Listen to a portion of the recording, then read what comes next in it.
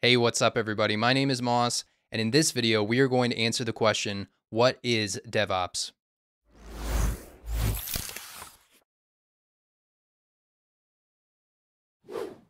I'm going to give you the short answer of what DevOps is right away, and then if you'd like a longer explanation, you can stick around for the rest of the video. In short, DevOps is a cultural philosophy and a set of practices that includes people, processes, and technology to continuously and reliably deliver high-quality software efficiently. Now, that definition of DevOps should sound pretty familiar to you, and you've probably seen similar definitions in articles on the internet and maybe even other videos on YouTube. And I don't think that there's anything special about this definition, but I feel like a lot of the videos and explanations of DevOps don't frame the discussion with the important historical context of how software development has evolved over the years. So that's exactly what I'll try to do in this video, is provide the events and the circumstances that led to DevOps as we know it today. So if you're interested in learning more, let's get started.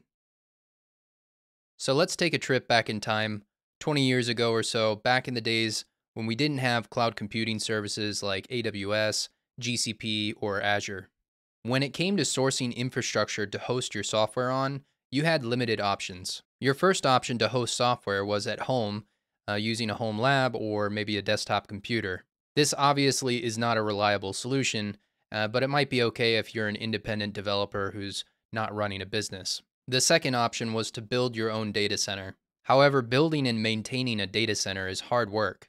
Not to mention, it's also very expensive. However, this was still a viable option for very large companies and possibly a justified business decision. The last option was to outsource to a company that could host your software application in their own data center. And this was an ideal option for small to medium-sized companies. However, the business relationship between the organization and the vendor hosting the organization's software included a rigid and cumbersome process on how to deliver software to the vendor and deploy on their infrastructure. The vendor had strict downtime and maintenance windows and charged expensive fees to deploy software outside of these windows. And the client often didn't have direct access to the vendor's infrastructure. This created a boundary between the client's development team and the vendor's operation team. And this boundary came to be known as the wall of confusion. Operation teams knew little about the software they were installing and configuring on their infrastructure. Likewise, development teams had very little insight into the performance of the infrastructure and the software following a release. If infrastructure started suffering from memory pressure after a release, did the software need to be on more powerful infrastructure, or was there a memory leak caused by changes in the new release?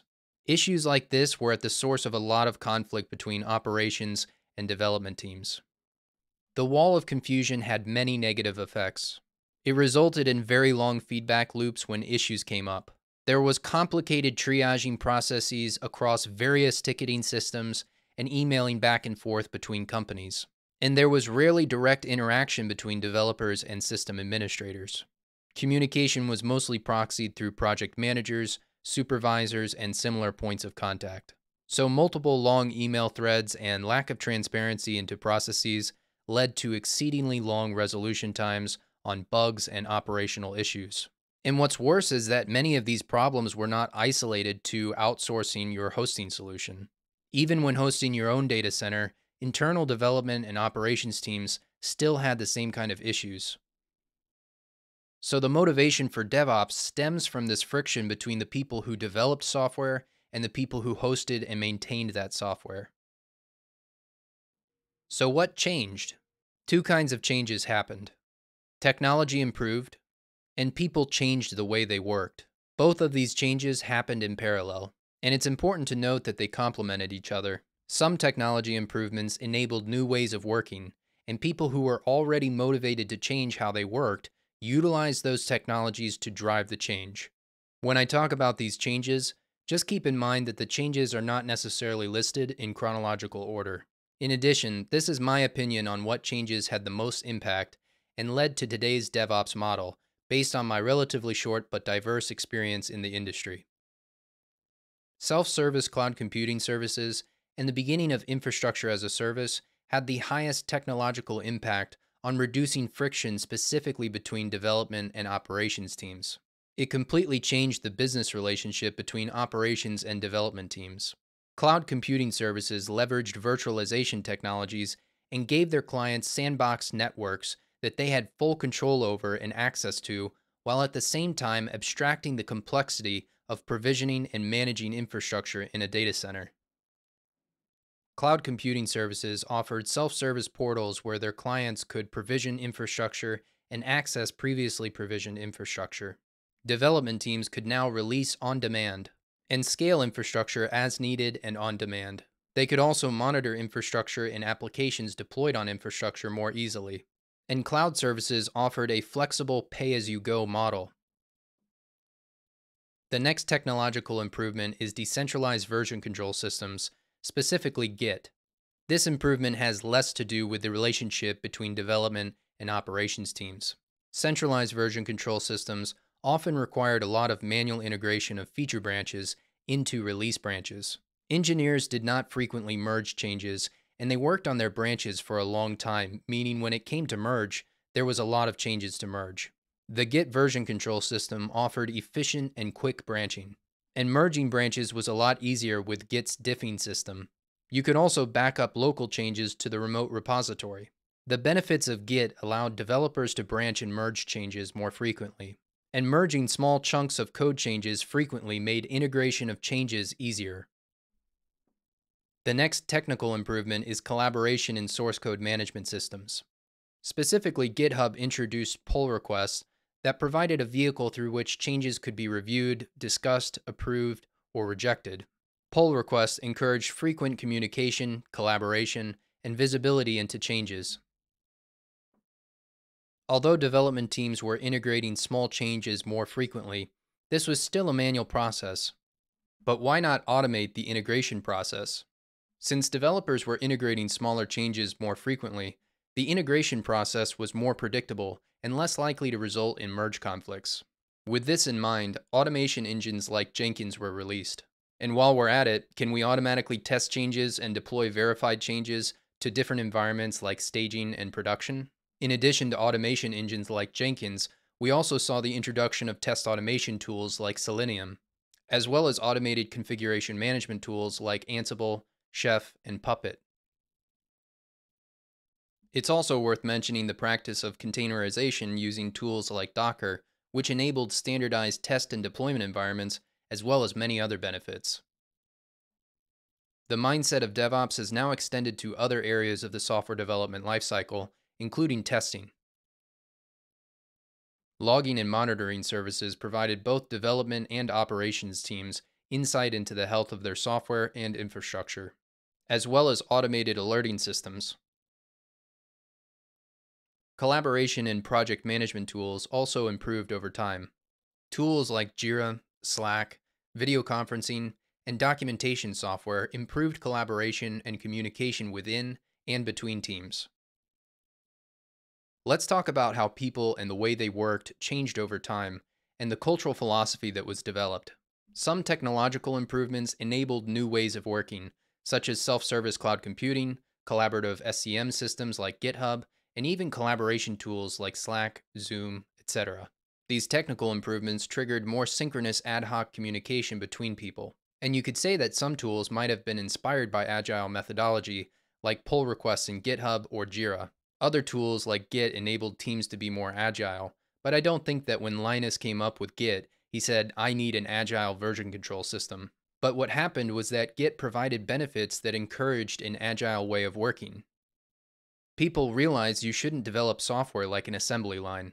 With agile methodology, teams moved from an assembly line process like waterfall, where a function of the software development process tossed its output to the next function, to a new iterative development process that involved all relevant parties in each step of the software development lifecycle. Vertically sliced agile teams contained all the talent required to develop, build, test, and deploy code. Developers started learning about operations, and operations started learning more about the product, and they shared responsibility for delivery of the software product. Agile methodology shortened release cycles with a focus on small deliverable chunks of value rather than really large releases that took sometimes 6 to 12 months to complete. Now that we have more historical context on what led to the DevOps model, let's walk through the DevOps practices that exist today. First, let's discuss the culture of DevOps. The DevOps model is about communication and collaboration, shared responsibility of the software development lifecycle, shorter feedback loops, and delivering small chunks of value frequently, transparency around business processes, and related to transparency, information sharing, self-service, and cross-functional teams. Outside of the DevOps cultural philosophy, we have the practice of continuous integration. Continuous integration means that DevOps teams utilize continuous testing to automatically perform frequent integration of small changes into the remote repository. The next practice is continuous testing, which means that code changes are automatically and continually tested in a standardized environment at all phases of the delivery pipeline, from local testing to system-level tests in a production-like environment. Continuous delivery extends continuous integration and continuous testing by automatically creating deliverable software packages that can be released on demand and after code changes have been built and verified through continuous integration. The goal is to always have a verified and deployment-ready software build. Another common practice in DevOps is infrastructure as code and configuration management tools like Terraform, Ansible, Pulumi, etc. Related to infrastructure as code, we have security as code and DevSecOps, which seeks to automatically integrate security at each step of the software development lifecycle. In addition to infrastructure as code and security as code, we generally strive to define everything as code. This is also referred to as X as code. And when we define everything as code, we should also apply the same practices like continuous integration and continuous testing to the text-based definitions and configurations of things like infrastructure and security policies. This is where the concept of GitOps comes from. And finally, we have monitoring, logging, and site reliability engineering. DevOps teams should proactively monitor logs and metrics of deployed software, and proactively monitor logs and metrics throughout the delivery pipeline. In the words of Ben Traynor, who pioneered site reliability engineering is what happens when you ask a software engineer to design an operations function. Site reliability engineers are first responders when there's trouble in production, and they write software to improve the reliability of the production systems. You can probably see now that DevOps is no longer just about development and operations teams. It has evolved to encompass much more than what previously started out as an effort to reduce friction between development and operations teams. And DevOps isn't really a good term for what DevOps is anymore. But unfortunately, companies still use it as part of their titles for people who specialize in the DevOps practices that I previously listed. The result is that depending on the company that you join, being a DevOps engineer might mean that you're working with configuration management tools like Ansible, or it might mean that you're developing continuous integration pipelines for development teams. Rather than have a generic name like DevOps engineer, companies should begin renaming those roles to focus on DevOps practices, such as a continuous integration specialist or a continuous delivery specialist. And some companies have already started doing this. I hope this explanation of DevOps has given you a better understanding of how it came to be and what DevOps means in today's world of software development. DevOps will continue to evolve, and as time passes, I'm sure that some of what I've said about what DevOps is today will undoubtedly change, and it may even become irrelevant or obsolete. If you have any feedback or questions on the video, please let me know in the comments. If you enjoyed the video, please consider throwing a like on it and subscribing to the channel for more videos like this. Thanks for watching.